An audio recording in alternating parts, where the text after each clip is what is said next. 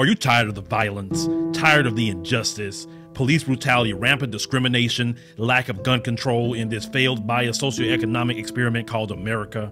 Or maybe you need a break from the relentless grind and want to regain control of your destiny, your wealth, your health, and your purpose. DiversifiedGame.com has the right course for you. Prepare for my first trip to Africa. Looking to reconnect with your roots, start a new business, or just a fresh start. Africa, aka the motherland, is waiting. Don't let the Chinese and the Mzungus have the fun and also take over the motherland.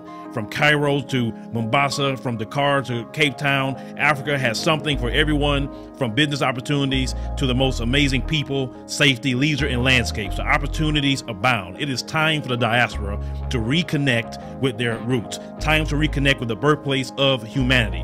Africa is the last frontier. Get your head in the game and reclaim your legacy. The writing is on the wall. Babylon is falling. Give up the stress, grind, and violence inflicted on our people on this continent and prepare for a journey of restoration enjoyed by connecting with the land of your ancestors. Check out our new course and kick off your adventure at DiversifiedGame.com.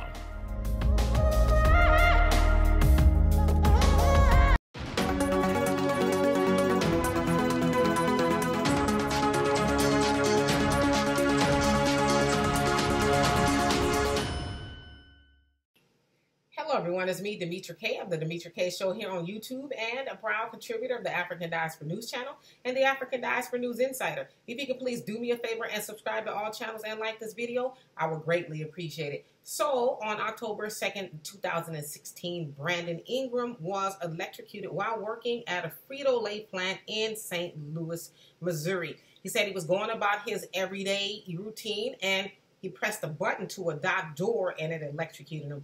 Now, he also said that while on the way to the hospital, they passed by 4 hospitals in order to take him to the one that they wanted to take him to. And while he was there, the staff said, you know what, you're fine to go back to work tomorrow. And he knew that wasn't the case because he was injured. In fact, he had 2 herniated discs and a pinched nerve. And so he asked Frito-Lay if he can have some time off, and they told him no, and he had to end up using his sick time. And throughout that process, he ended up losing his health insurance and a whole host of things. And he said this happened. They require you to go to the doctor so many times, and the doctor has to say that you're in this condition over and over and over. But guess what? You don't have any insurance anymore through PepsiCo/Frito-Lay because they cut you off. I had to pay for that out of pocket too. Didn't have the money to do that. So guess what? I borrowed money or used credit cards or whatever I could. I even took money out of my kids' piggy bank.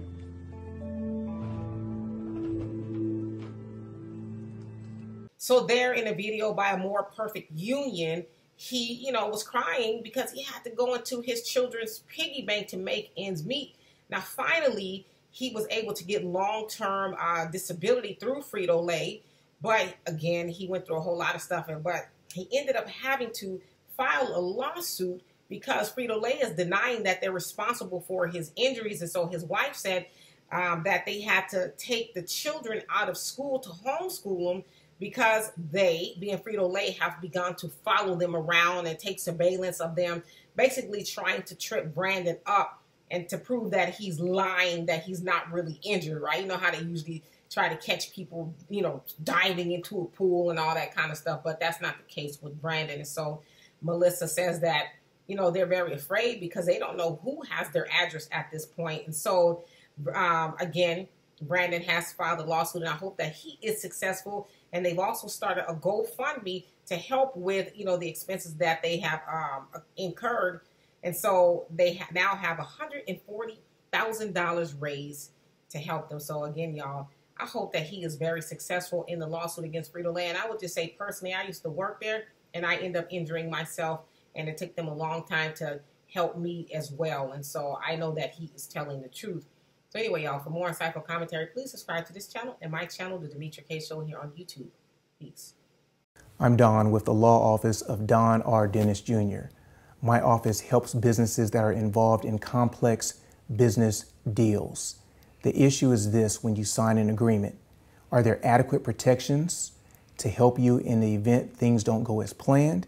And do you comprehensively understand all the terms in the agreement? As an engineer, experienced attorney, and certified privacy professional, I've seen all types of agreements. My office's motto is engage diligence, because I believe clients have the right to a responsive attorney that has the same energy for them from the beginning until the end. If you're looking for an attorney that's going to fight for you and not with you on your matter, contact my office at 213-455-0880.